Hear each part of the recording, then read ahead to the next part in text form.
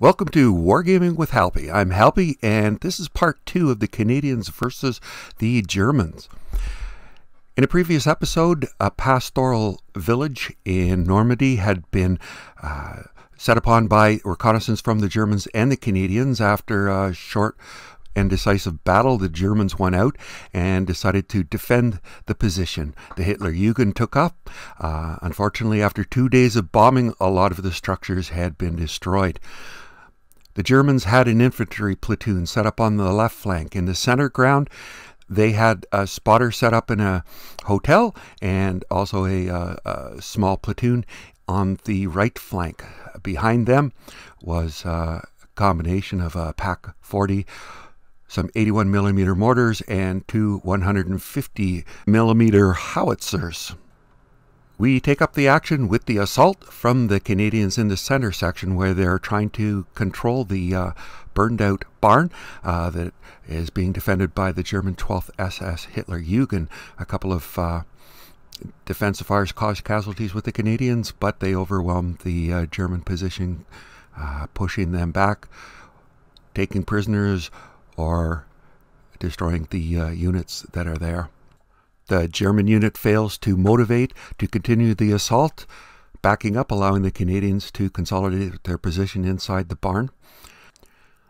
The 2IC for the infantry company has already joined this platoon, and you'll see him in the background setting up to continue the assault. This special 2IC is a bagpipes unit. Has special abilities. Meanwhile, on the far side of the field, the Germans are continuing to hammer away at the Canadian positions. The Canadians have dug themselves in. It is obvious that continuing the assault through this open ground is not going to work. They've called in artillery fire, and the 25-pounders, an 8-gun battery has started to bombard the German position. But even though the Germans are pinned down with their machine guns units, they continue to dump a lot of harassing fire at the Canadians, causing more casualties and reasserting their position that the Canadians shall go no further.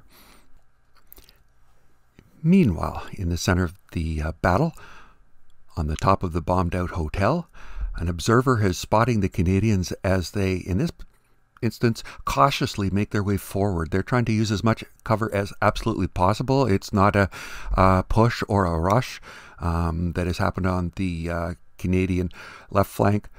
The Germans, aware of this, are trying to get rounds in. The PaK-40 does not have a shot. It's too far away. The machine gun set up inside the church has no shot. However, the observers do call in fire from the 150mm howitzer battery, and they land some shots in. As well, there's a German machine gun nest that is beginning to cause some casualties for the Canadians. The 81mm mortars are attempting to finish off the remains of the infantry platoon that tried to charge on the Canadian left flank. The Canadians are sent to ground, but are not inflicted any casualties as such. The Germans decide to use their secret weapon, the Firefly, which they've captured, and send it over to the far side on an ambush roll and begun to pound away at those remaining units. If they can break this, the Canadian left flank is going to fail. And here you can see the Firefly from a top view, but reinforcements have arrived. Just after daylight, 3 Sherman tanks crash through the bushes and begin to return fire against that Firefly, helping out their infantry. The first shots go off and miss the Firefly completely, but the return fire from the Firefly is effective, and the first Sherman is destroyed. Meanwhile, the Germans that have backed out of the barn are still trying to contest that position. The Germans have 2 units on the far side, and after a devastating amount of fire, including the PaK-40, from the back of the wheat field, starts to dump high explosive rounds into the barn. The heavy machine gun in the church comes into play and begins to dump fire, all of it ineffective. As well, there's a sniper at the edge of the church, and he shoots at the Canadians that are slightly exposed in the front position there, scoring a hit. The Canadians fail their saving throw, and the sniper rolls a 6 for firepower, finishing off one of the units. So things aren't going so well for the Canadians in the center as well, even though they are pushing into that position. As well, there's a sniper on the far side of the field, and he begins to shoot flanking shots at those units as well. So the Canadians in the center seem to be falling into a serious trap set by the Germans. However, ignoring the heavy fire, they continue to assault the remains of the position for the platoon. In the center ground, the cautious infantry unit continues to push. Meanwhile, the firefight continues with the German captured Firefly against the 2 remaining Shermans. It looks like the outcome is not going to go the way it should be. The Shermans have won out and destroyed the Firefly. Good for them. So that means that the Canadians have now strengthened up their left flank. Those Shermans couldn't have come in at a better time. The 2 remaining universal carriers with the heavy machine guns come under fire, and one of them is destroyed by artillery fire from the Germans. Their artillery seems to be doing quite well. As well, the infantry in the barn section are pinned. However, pinning the Canadians does not work too well, and they continue their push. A motivation check for the remaining universal carrier, and he leaves the game. So that's a bad unit to lose right now. The Canadians, though, continue their push. There goes the 2IC leading the charge. And after a lackluster defense by the remaining units, the Canadians' assault comes off. One of the Hitlerjugend teams is taken out. The command team for the Hitlerjugend platoon is destroyed. And one of the units on the far side is taken out. That leaves just one remaining unit left. And after a quick assault, that unit as well is taken over. The Canadians have won the assault in the center. They consolidate position. You can see the 2IC is in the very front position. And the company commander for the Germans sees what's going on, backs up into a crater, and begins to fire upon that unit. As well, the commander for the Pack 40 can see what's going on. The machine gun fire works quite well for the German company commander, and the 2IC has been hit and has a special roll, fails the saving throw, and on a secondary saving throw fails that as well. And in an odd quirk of fate, the German company commander has destroyed the Canadian 2IC. So even though the Canadians have pushed forward, the secondary defensive line is still in position and begins to pound away at that Canadian position in the burned out barn. Meanwhile, as this goes on, the Germans are receiving reinforcements. The horse transports drive away to leave room for a higher command team who's bringing in a radio truck, 2 mobile anti-aircraft with 20mm guns, as well a large half-track dragging an 80mm, and a truck filled with extra teams and extra ammunition. Hopefully will make a difference. On the other side of the board, the Allied 25-pounder barrage continues to soften up the Germans. And the reason for this softening up becomes obvious, because on the next turn, when the Germans realize the barrage has stopped, they hear the sounds and see the sight of 2 Churchill tanks dragging trailers charging into their position. The Canadians lift themselves up from their dugouts and charge forward as well. These are Crocodile flamethrower tanks, and the shock and awe that they cause into the Germans is catastrophic. All units that are under these templates of flame are destroyed. The German commander for the platoon is also destroyed, allowing the next in line to take over command just in time to receive the assault of the infantry charge of the Canadians. This was well timed, and the Canadians are in a position to completely roll through the stunned Germans. It is a historical fact that the Allied flamethrowers did assist greatly in causing what we see here, and that is that the Canadian infantry are given the opportunity to break the stiff resistance and destroy this German platoon. So one by one, the German teams are rolled up in this strong assault, and the remaining team left decides that retreating is the only option. They pull back to the position of the 2IC for the Germans, and that unit is turned into the last remaining team, a command team for the platoon. The Canadians reorganize at the end of the assault, and looks like they're pushing through. Meanwhile, in the center ground, the infantry platoon that's taken up a position in the barn is continuing to get hit by a barrage from an assortment of units. However, they are holding their position. The cautious Canadian platoon continues to move up, using the cover of whatever they can, and push back the German observer and take over the high ground of the hotel. While this is happening, the Canadian mortar platoon is trying to round up enough ammunition that they can help out with a second artillery barrage. However, this does not happen. However, the 25-pounders can use smoke, and they are called in and drop an extensive smoke bombardment that will cover the Canadians in the center ground, which are taking so much abuse from a number of sources. The two Sherman tanks on the Canadian left flank are attempting to shoot at a target that is extremely dangerous to them, and that is the 88 that the tanks can see setting up on the far field. The Canadians dump a ton of rounds at this gun, but do not destroy it, and the 88 begins to fire back. Meanwhile, the two 150mm guns and the HMG in the town begin to pound rounds at the Canadians that they can see up on the top of the hotel.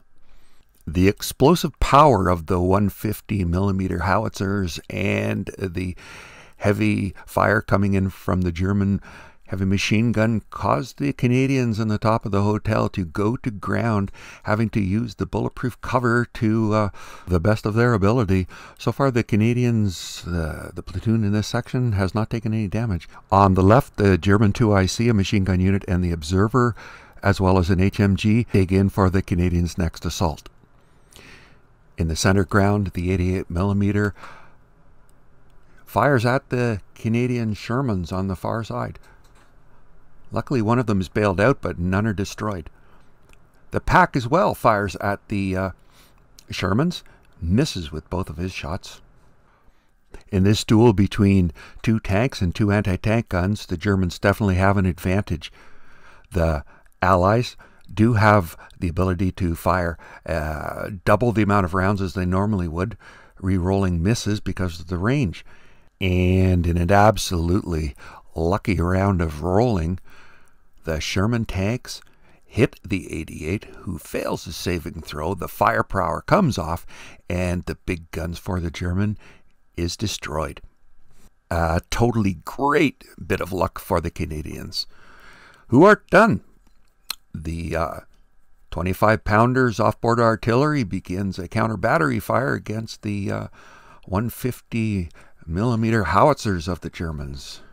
And unfortunately for the Germans, it's very, very concentrated fire, and one of their guns is eliminated. To add insult to injury, so is the commander for that gun.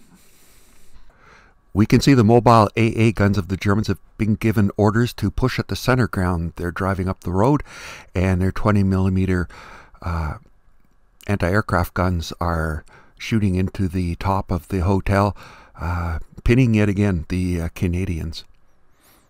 The Canadians return fire by calling in shots from the 3-inch mortar platoon, and those mortars managed to catch in one barrage both of the AA guns and the Pack 40. Fortunately, the Pack 40 is in good cover and they survive. However, one of the German vehicles is hit by a direct hit from the mortars and is destroyed. The Hitlerjugend 12th SS Division is rated as Fearless Veteran, and this is shown in such as the AA gun, the 20mm gun, continues to fire non-stop into the hotel, and the infantry platoon takes its first casualty. On top of this, the heavy machine gun unit continues its heavy fire into the hotel, and after a bunch of dice rolling, the Canadians fail saving throws, and yet again another casualty was taken from the forward teams of that central platoon. The assaulting unit that was backed up by the crocodile tanks consolidates their position a little more, not coming out of the forests, waiting for their big friends to lumber up behind them and prepare for the next assault phase. The PaK-40 is now the only anti-tank gun that the Germans have, and it continues to duel with the Shermans at long range, hitting one and causing it to be bailed out, but unfortunately neither of them was destroyed. Return fire from the Shermans was more effective, and the last anti-tank gun for the Germans is destroyed. The remaining howitzer for the Germans is still pinned down. The German mortar platoon continues to dump rounds onto the Canadians in the barn in the central position, pinning them down. However, the Canadians, with their special abilities, refuse to stay pinned down and again are in fighting position. As well, the unit that took heavy fire in the hotel is pinned down, but unpins, and the units continue their cautious movement and push into the top of the hotel. This ability of the Canadian infantry to take heavy casualties but to continue to push on their objective is very reflective of how the battles went in the Normandy Campaign. In Halpy's house rules, the Churchill crocodiles are allowed to flame twice during a game to represent the huge amount of fuel in the trailers, and as the flames come off, the German 2IC, the machine gun unit, and the observer are destroyed. There is a sniper team on the German right flank, and as far as their higher command team can tell, that is all that's stopping the Sherman tanks and the infantry of the Canadians from pushing forward. In the center ground, the company command and the command team of the PaK is all that remains to stop the infantry in the center ground. He also knows that the HMG in the church is looking at 2 Churchill crocodiles and infantry backing them up. It seems an obvious conclusion that HMG, the 1AA gun, the mortars, the HMG nest, and the howitzer are all that's left. So what should he do? What's the right course of action? Retreat. The game's over. The Canadians have won. So here we can see the remains of the German company and reinforcements in column formation as they make their way out of the town, leaving the ruins for the Canadians. If things had gone a little differently, if the Germans had had just a little bit of luck with their anti-tank guns, the outcome of the battle could have been a lot different. But, however, things didn't go their way, and we can say goodbye to this 12th SS Hitlerjugend group as they make their way off the field. The Canadians were in pretty good standing. Their mortar platoon took no damage. The infantry, backed up by the Churchills, survived with little casualties. The center group, which applied pressure very cautiously, is still in good order.